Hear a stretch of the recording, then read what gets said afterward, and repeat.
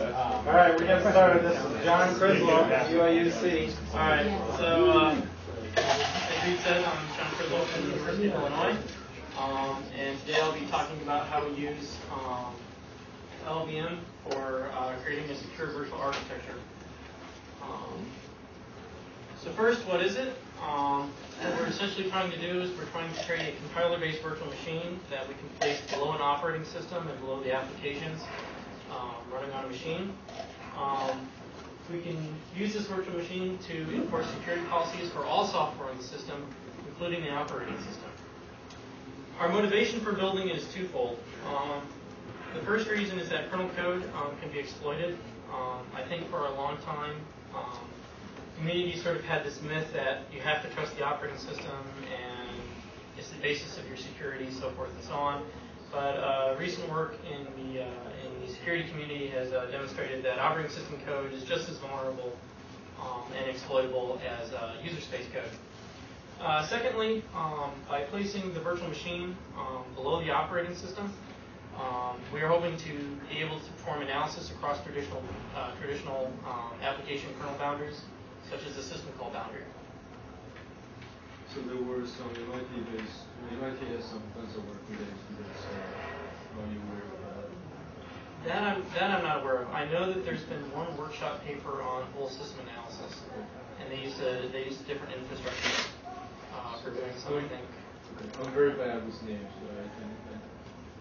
so the whole idea is having a virtual machine sort of sandbox application, so you capture any kind of bad code trying to do bad things. No. As you'll see, we use our virtual machine a bit differently than that. So here's some more detailed diagram of our architecture. So at the lowest level, we have the hardware, of course. Above that, we have our SVA virtual machine. The components in blue are the components that are currently in LLVM today. So they include the analyzer, optimizer, code generator, and profiler. In our research work, we've added two components. The first component is the orange component, which is the OS interface. And that is essentially a set of instructions that we've added to LLVM to be able to support operating system level code. The second thing that we've added a little bit more recently is the red boxes, and that basically provides memory safety for the operating system kernel. So what we do is we've made some minor modifications to the OS memory allocator so that it informs the virtual machine of when it allocates memory, where it begins, and how long it is. And then the memory safety component within the virtual machine enforces memory safety, so it ensures that when we reference a pointer, we're accessing an object of the correct type. One other thing I should add, you'll notice this box over here which has cache translations and profiling information. It is our belief that we do not want to co-generate the kernel and the applications at runtime all the time. So we believe that caching translations and compiling ahead of time is key to good performance in the system. So the majority of this talk I'll spend talking about the instructions that we added to LLVM to be able to support an operating system kernel. Operating systems require two pieces of functionality. The first part is hardware control. So operating systems do things such as performing input and output, installing interrupt and system call handlers, configuring the memory management unit, etc. The second thing that operating systems do, which is somewhat unique compared to application programs, is that they do a lot of state manipulation. So they manipulate the state of the current processor, such as they do for context switching. And then they also have to manipulate the state of other programs on the system, such as for signal handler dispatch. So the first set of instructions that we added were for hardware control. Most of these are fairly straightforward. We have functions for registering system call interrupt and exception handlers. We have instructions to do I/O reads and writes. You can essentially think of these as load store instructions.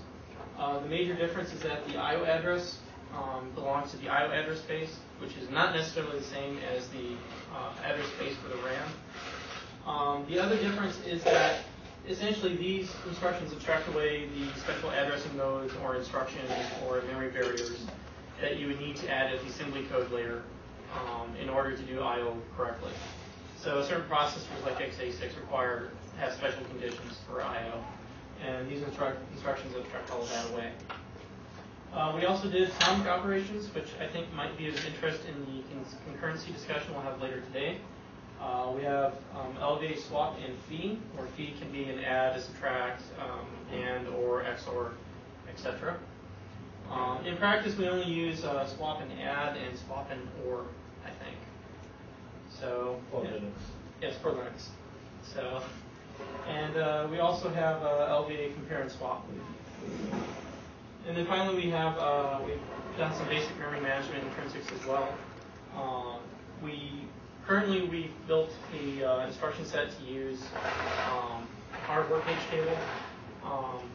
When designing for a particular family of processors, we expect that you'll have to choose either between a software TLB or hardware TLB system, and then design your intrinsics accordingly. So, but once you pick one set, you should be able to use that for the entire lifetime of that family of processor. Was there a question?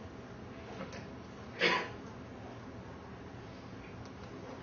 And the second thing we need to do is we need to handle state manipulation.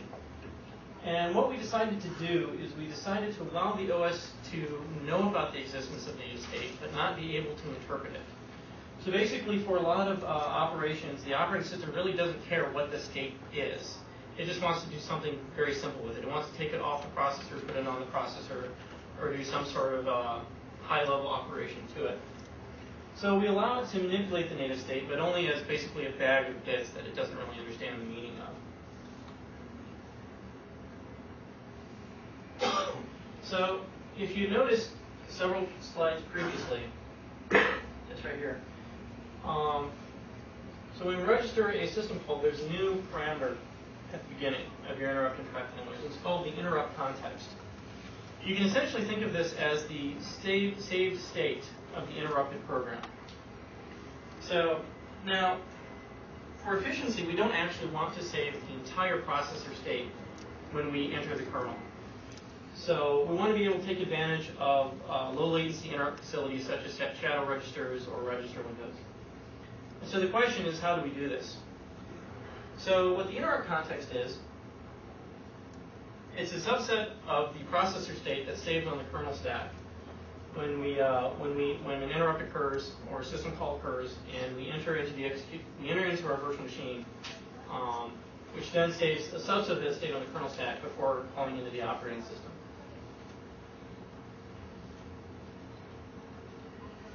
Now what we can do is we can leave state that we know that the operating system is not going to use on the processor. And we know what state that the operating system will use because we code generated it. And then finally, there are certain cases where the operating system will in fact want to commit the entire interrupt context to memory. Typically needs to do this on a context switch when it's switching from one process to another. So we provide an additional instruction that allows it to say, hey, I've got a pointer to an interrupt context. I need you to take anything that's on the processor and commit it to memory if it hasn't already been done. And so in this way, if you're just entering the kernel and then going to go back out, then you don't need to bother saving the entire state. We can get away with only saving a subset of it.